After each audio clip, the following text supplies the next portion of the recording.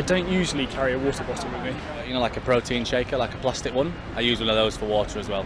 Using any kind of plastic would be dangerous to the environment. It's really important to keep hydrated in the heat, so you should always carry a water bottle with you.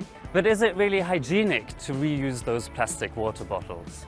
Here are some tips from the Food Standards Authority and Cancer Research UK.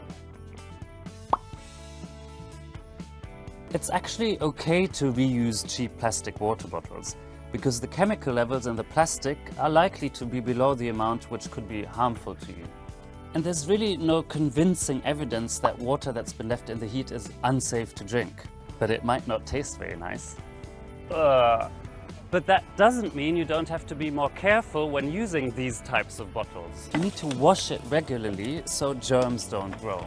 If your bottle happens to be damaged, then it's best to just stop using it. In fact, if you have any sort of doubt about the safety of these kinds of bottles, then you should always recycle them. Of course, if you're frequently buying plastic bottles, reusing them and then throwing them away because they damage easily, it's probably best to buy a more durable plastic or metal bottle.